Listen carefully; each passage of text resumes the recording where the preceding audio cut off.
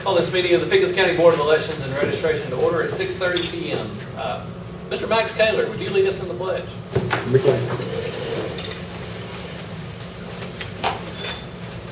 I pledge allegiance to the flag of the United States of America and to the republic for which it stands, one nation, under God, indivisible, with liberty and justice for all. Thank you, sir. Yes, sir. Thank you.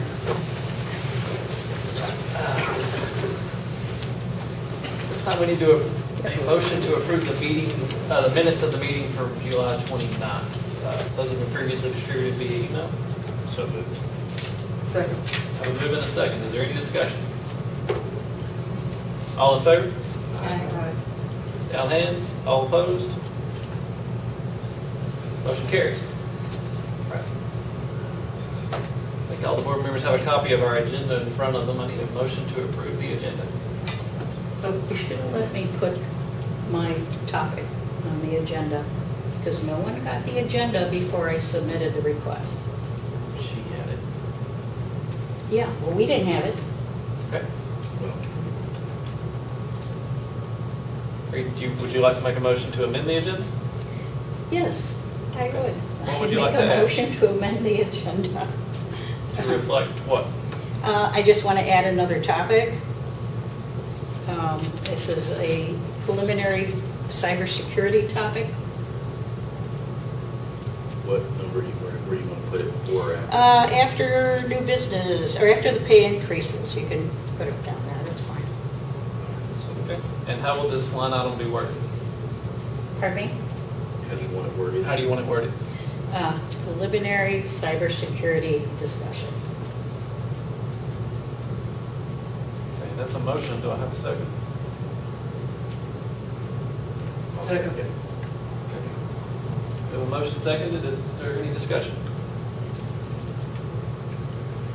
All in favor? Aye. Down hands? All opposed? Motion carries. All right. We will add that to the agenda. Cybersecurity. Discussion, just a discussion. Okay. Need a motion to approve the agenda as amended.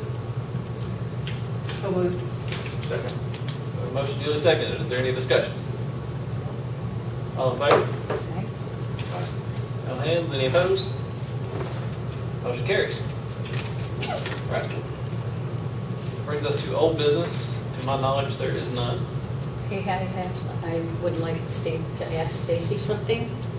I'd like an update on the GOP request for documents. I would actually but redirect you. Anything concerning open records requests go through the county attorney. So I would redirect that to Phil. To just get an update? Yes, anything concerning open records requests go through the attorney.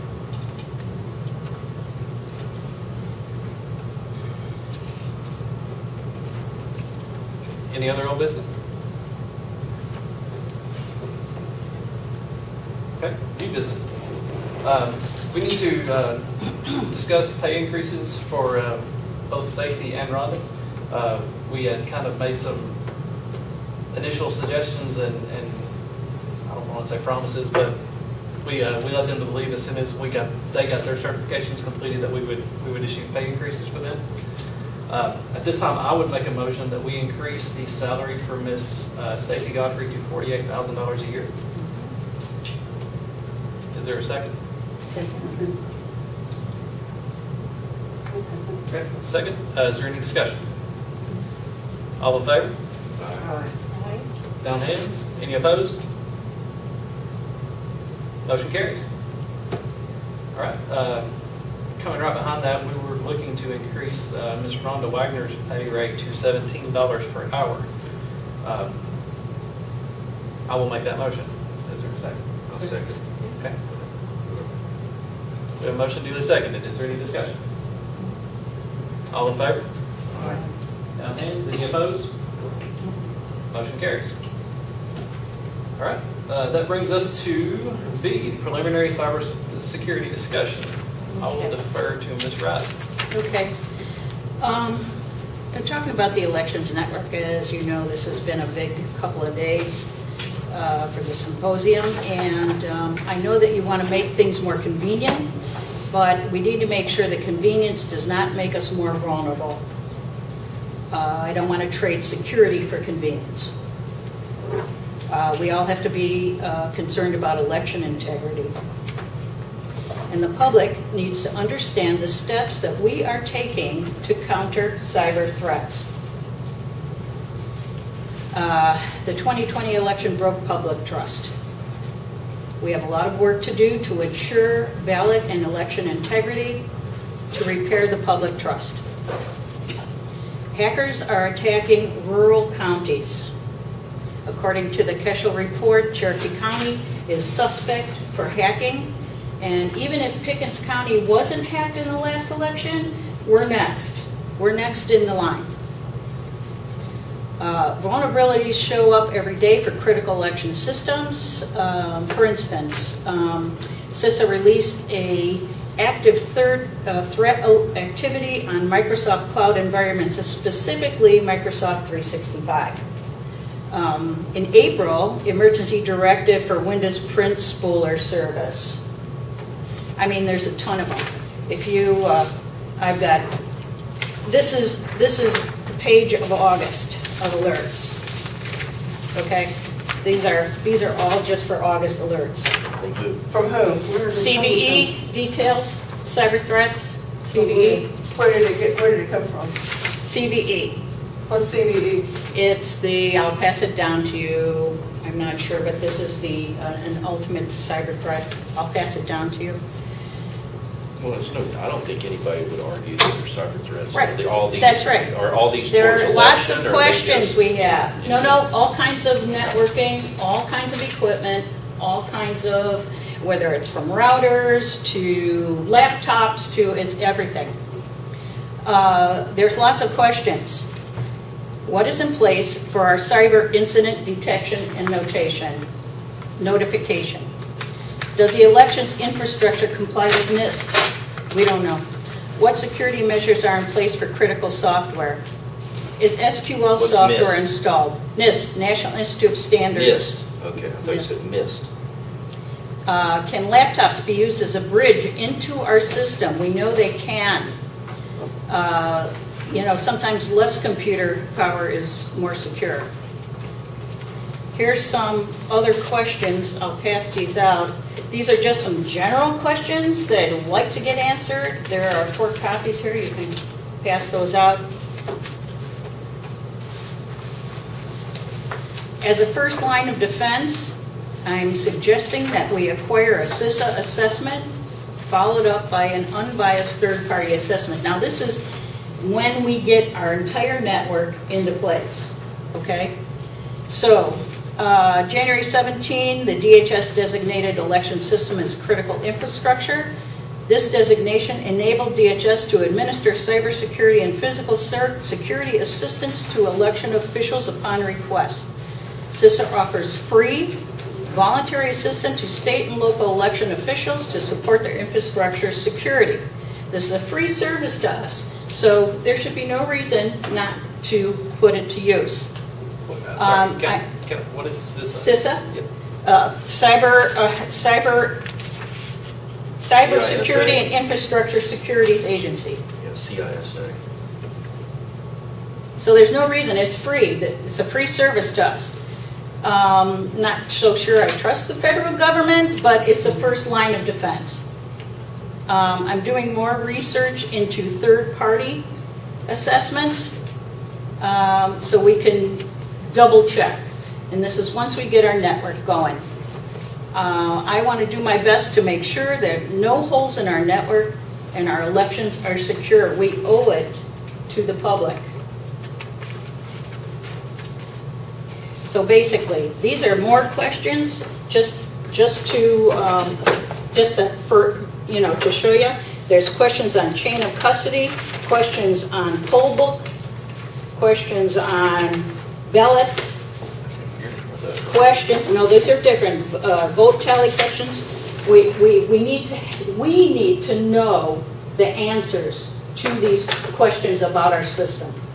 Do you have the expertise to evaluate what we need to look Well, at? I worked in the gambling business. I programmed in gambling business, and if you want to know about a secure, Okay. okay, so I have a little bit of knowledge about it, yeah. So we are kind of like going above, I mean, are we controlled by state requirements, or don't we have to follow? I can't hear you. I I'm said, sorry. aren't we kind of controlled by state? That's what I and was federal wondering. requirements for, so do we, No, can we no, go we above can, and we beyond? can, yeah, CISA is federal. So, no, we can get into these systems. We can test these systems. This is our job, to make them secure for the public. What systems? The Our election system. election systems. So, all right, so hang on now. The election system or what Not you... just, let's say the new laptops, Right. because people can bridge into a laptop. People can bridge into by cell phone. They can bridge into the network, and they can go into the actual voting systems. Right, but depending on the desktop, you could do the same thing. Well, unless you're there with a cell phone and you're outside and you hack in, no. So yes, we're talking about bad actors. Right, Okay. I understand that. But, so what you're wanting to secure, you were talking about our network once it was established. Yes. You're wanting to, They test out. CISA will assess the network. They put on these things called Albert sensors, I believe they're called, and they test our vulnerabilities. okay. The other computer people here that work with us on That's really my only concern is right now we've got Eclipse networks, right? Our network Yeah, at the well- elections office is maintained by the county. Yeah. So anything that we do would have to be cleared by the county commissioners as well. 'Cause it's Call not- CISA. I'd like Stacy to make a request from CISA, number one, and see, and when they can come in, they test all the systems, no matter who we have maintaining our network.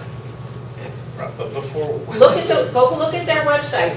I don't think there's any argument. Okay, here's what I would say. Look, you got it. I think there's a lot of stuff we need to figure out. Like at this point, I don't know that she even knows what to really ask her, who to talk to. I have information for her right here. That's fine. So provide her that information. Or, have you called them yet? I haven't called them, no. I've done the research, that's all. Well, and let's, at least try and do a little bit of legwork for her. Why not? Isn't that our job?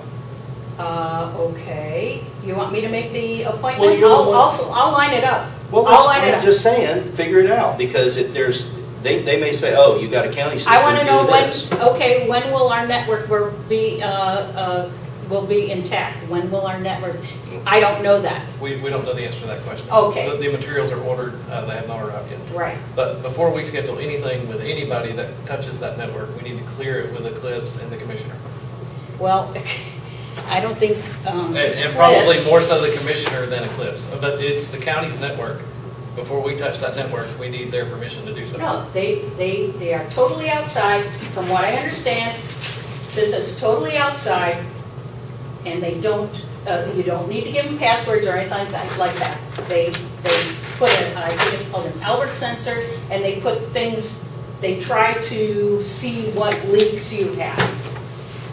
And it's a federal I got that, agency. but they're talking about the election system, and the election system, Well, it's our network and infrastructure. Go to the website and look before you which look one? before- Talking about the CISA website?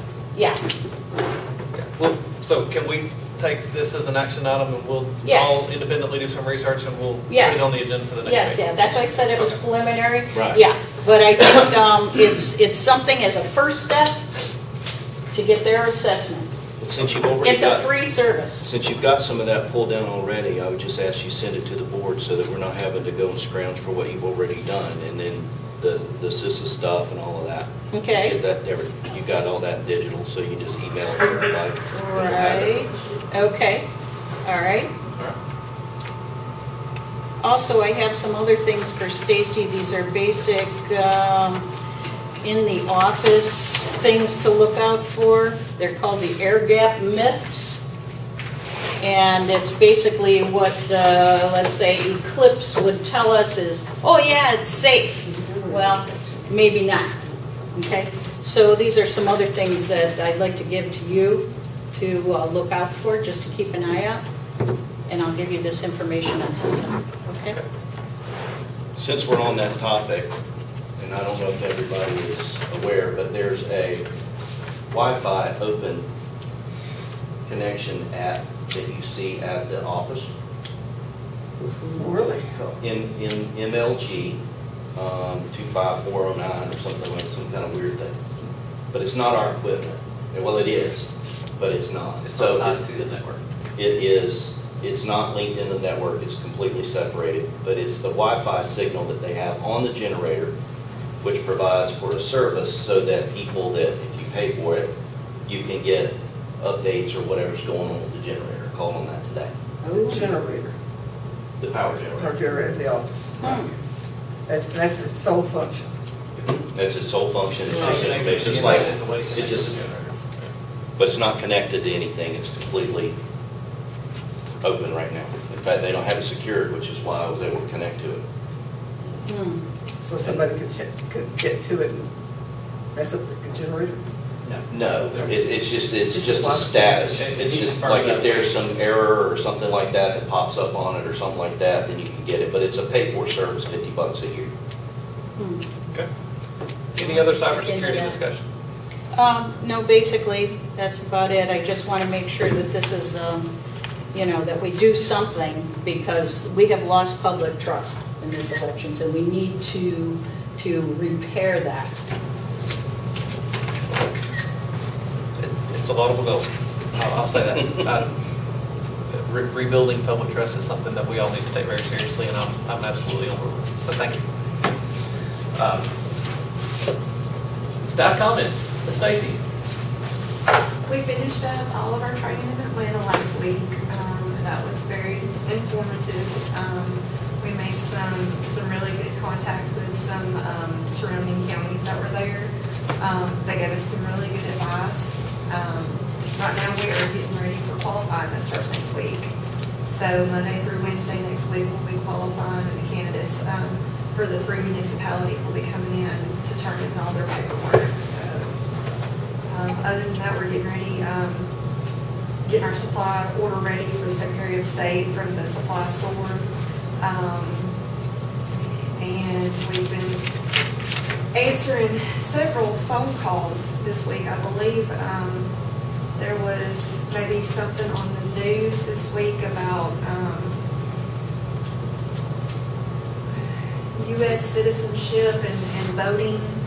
We've had a couple phone calls about that we've reached out to the Secretary of State. They've sent us some information about how to verify citizenship.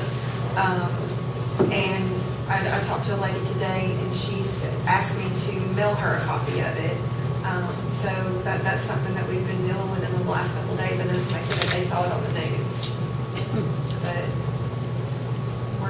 we're still learning and trying to get prepared for this upcoming election. And then you guys have been to the training, but I think you want another reiteration of that because it was kind of, we were thrown in kind of last minute. Yes, if they offer it again, the way that, because we came in late to it, the way that we got our classes scheduled was just where they had room for us. We were able to get all the classes, but they weren't done in order. So if they offer the training again, I would like to go back and take it, as well as it's free training.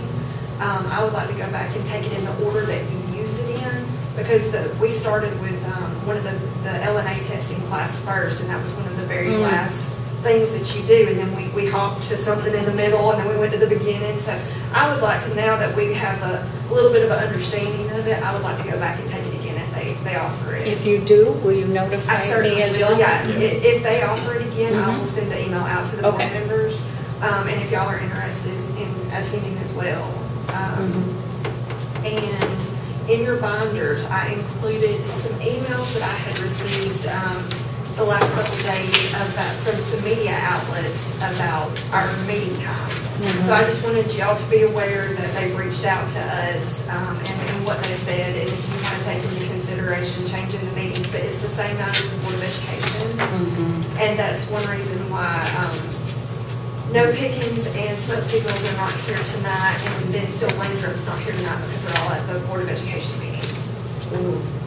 So what would we, So we need to sit down with a calendar sometime between now and next month and nail down a time that doesn't conflict with anybody else. Either that, or if it's possible, so we're not always trying to accommodate. I mean, I'm okay with whatever, because I'm pretty flexible, but if we're gonna do that, I'd like to try and word it in such a way that we can make it more generic, and make it to say something like, once a month as defined by, because we have to put a public announcement out anyway, and that way, every time we go to change a meeting, we don't have to. We don't have to update the bylaws. We don't have to update the bylaws. I If that's some way Bylaws, to you do mean? it, the bylaws, yeah. I know that they said, a lot, like the commissioners meeting, Board of Education, they're all done on Thursday nights.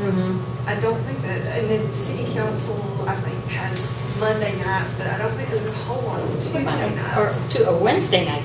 What, is anything on Wednesday night?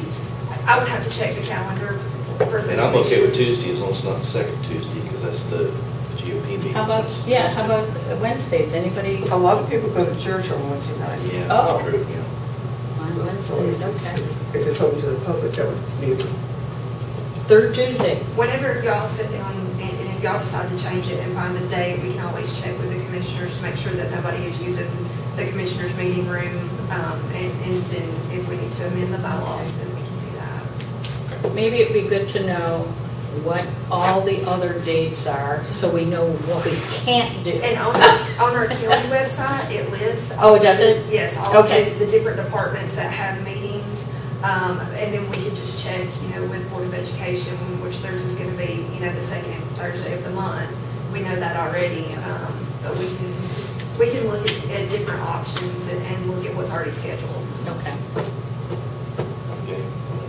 Yeah, we'll take that as another action item and tackle it before the next meeting.